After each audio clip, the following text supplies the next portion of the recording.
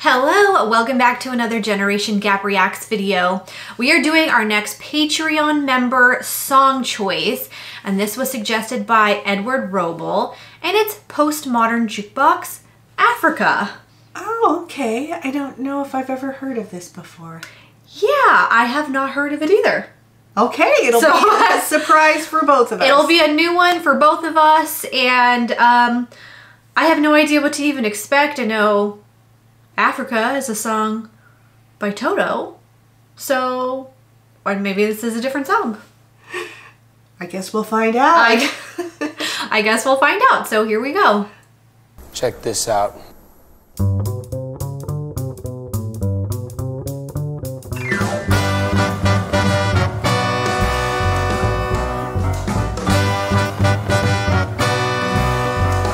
It's Casey Abrams.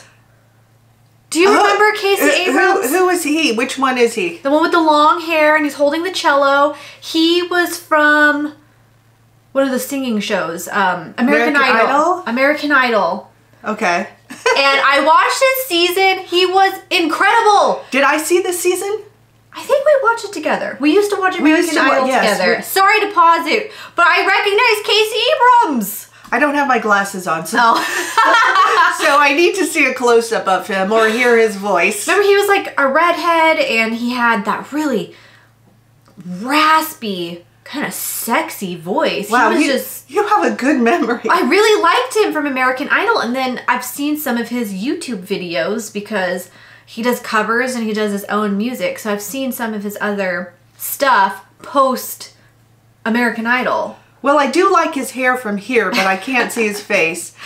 So. And it is Toto, a Toto cover. And it just sounds completely different. No, I can see 50s style Toto cover. Oh, I didn't read that before. I guess if I read that, that would have given me a little bit of a clue, but. Well, nothing's happened so far, but so far I like it. Okay. I hear the drums echoing tonight. She hears only whispers of some quiet conversation. She's coming in 12:30 flight. The moonlit wings reflect the stars that guide me towards salvation. I stopped an old man along the way, hoping to find some long forgotten words or ancient melodies. He turned to me as if to say, hurry boy, it's waiting there for you. It's gonna take a lot to take me away from you, but there's nothing that 100 men or more could ever do. I bless the rains down in Africa. It's gonna take some time to do the things we never had.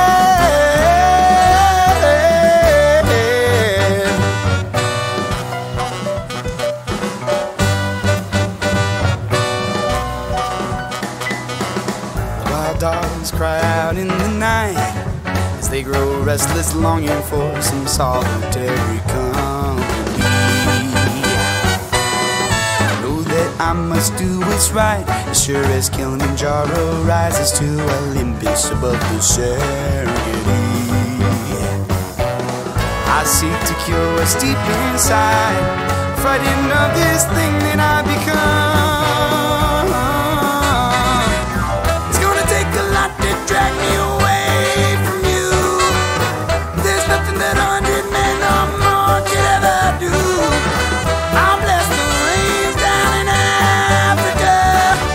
It's gonna take some time to do the things we never had. La la la la la la la la la la. Okay.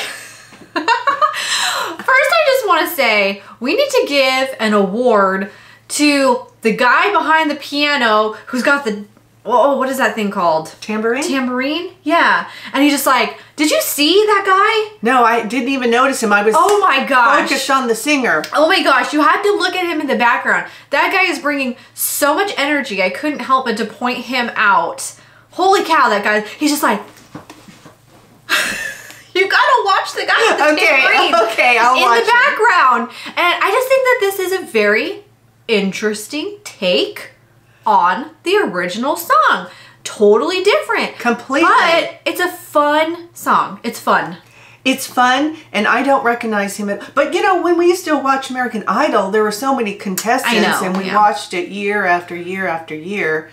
So I don't. You have a good memory. I might have a little bit more of an advantage because I kind of followed him after the fact. Oh, okay. You know, I was watching his YouTube videos and stuff, so I have a little bit. I recognize him instantly. Yeah, but okay. Walter, take it away!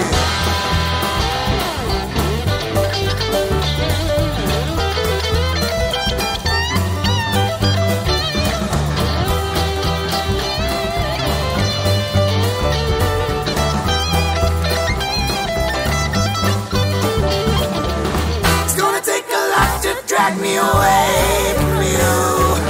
There's nothing that 100 men on my could ever do.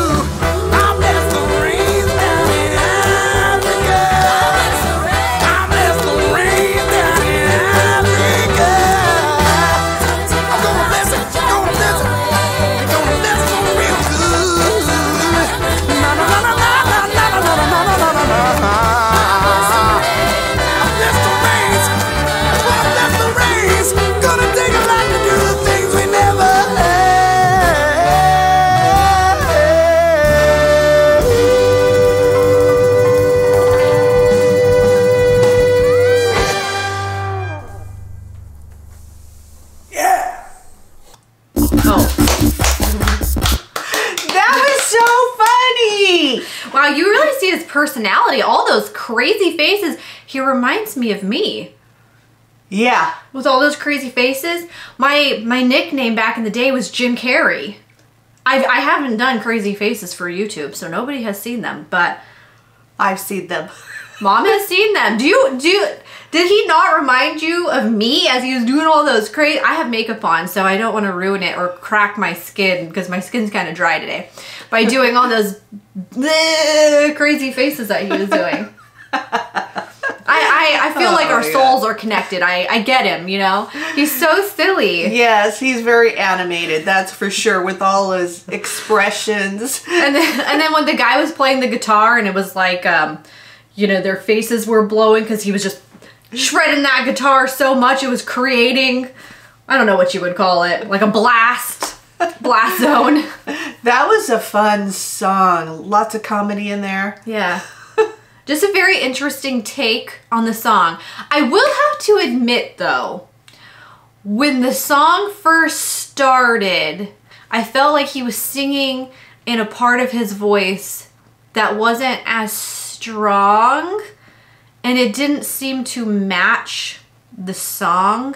But then once it got into the second verse and the choruses, it was different and it changed and it picked up, and I thought it sounded a lot better personally. But the song came together, I feel like, after that first verse.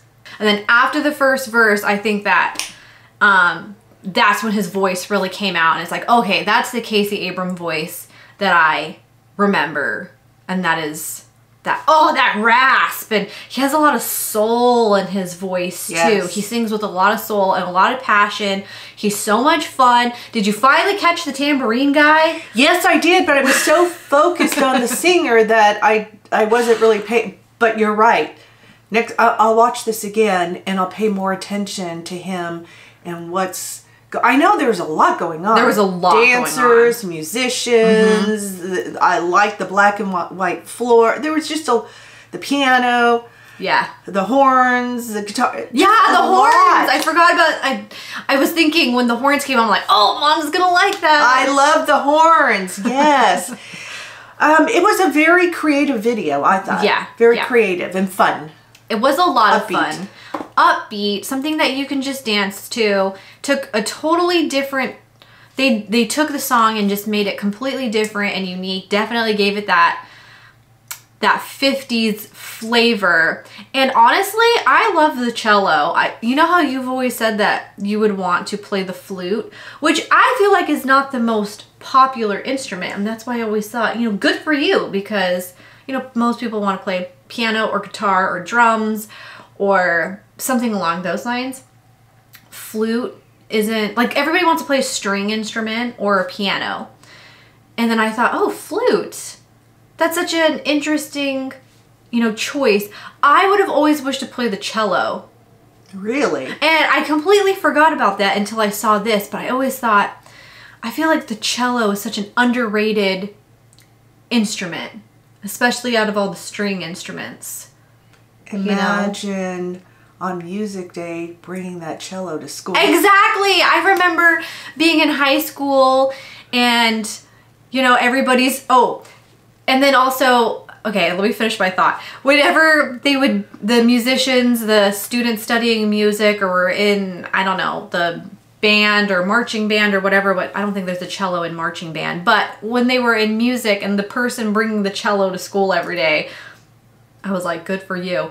And then in marching band, I don't know what that horn is called, but it's like that big horn that like sits on their shoulders and it's like, it comes out to here. And whenever you see that person in the marching band blowing that horn, it's like, dang, you have to carry that around with you everywhere. You have to really be in love with those instruments. Yeah, but I always thought cello would be so cool. Because everybody thinks of guitar or violin when they think of a string instrument, but I always thought cello seemed cool. And then it just like was really showcased in this video because the singer was playing the cello. So anyways. It was just a very upbeat song. Yeah. And I don't recognize him. He's got really wonderful, long, curly hair. Yeah. Very, Thick.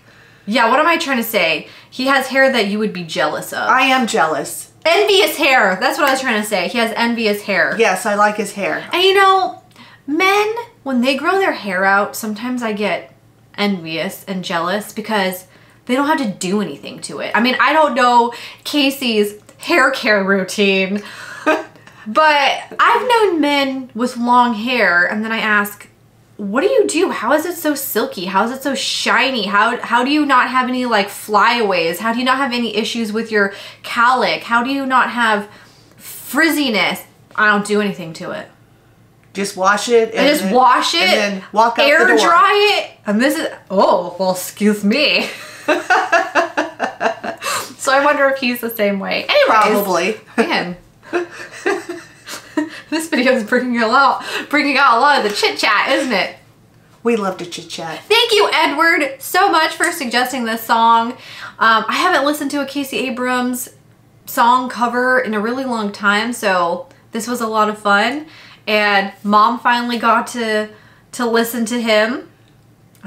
Yeah, well, I'll have to show her some of his American Idol videos because maybe it'll jog her memory. Probably. But thank you so much again.